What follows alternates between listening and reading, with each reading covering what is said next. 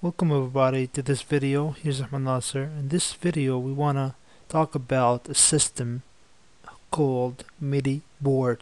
It's a system for hospitals and patient and pharmacies.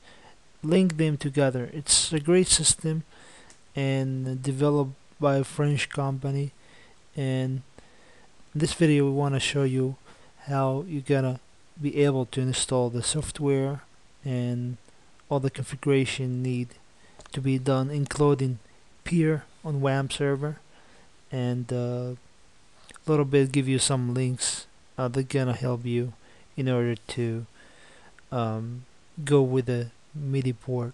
First thing, you need to install peer library into your WAMP server. So after that you need to run it, and after that you need to do some installation steps.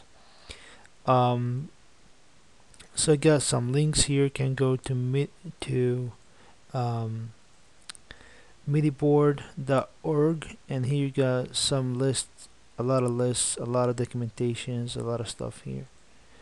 Alright, so you go to other link which is gonna help you in the installation. So you need to include this path for the peer into your PHP file, and you need to do some installation into the peer library, including these stuff like DB and archive and stuff like that. So after that you go to you can import your project into the SVN here. So I imported the project into Eclipse, so I'm able to work on it.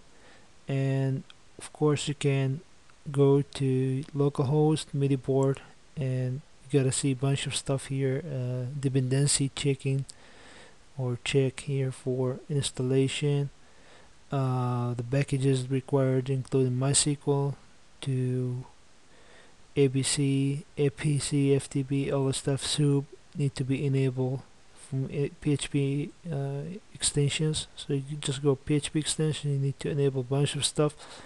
And you gotta see here, notice this is recommended, but you can go ahead without it.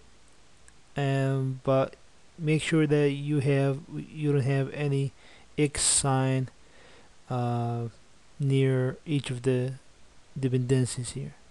Alright, so this is the first thing I want to show you.